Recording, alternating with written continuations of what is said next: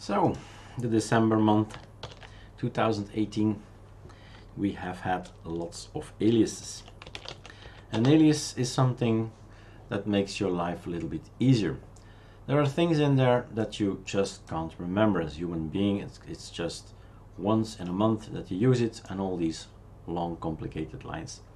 Well, you store it up in an alias, you put it in there. And one of the suggestions on Discord, so yes, join us on Discord, give suggestions, and they just get into your distro. One of those was a RIP. I found it a strange word, choice of words, RIP. So rest in peace. No, recent installed packages. That's RIP.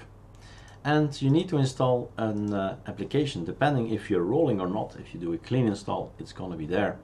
But otherwise, you need to do this one, xpack.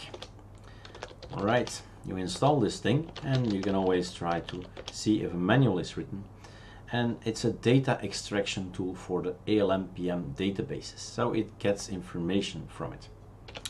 What it is going to get with this alias is all the things I've installed last. So the last line is what I've installed last. It's 2005.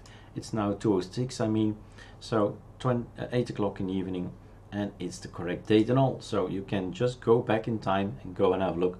Where did it go wrong? What did I install? Have I installed it? All these questions can be checked here. So that's your RIP, and it's quite interesting. I've used it already a few times to think again, what were the last packages installed on my system. All right, enjoy RIP.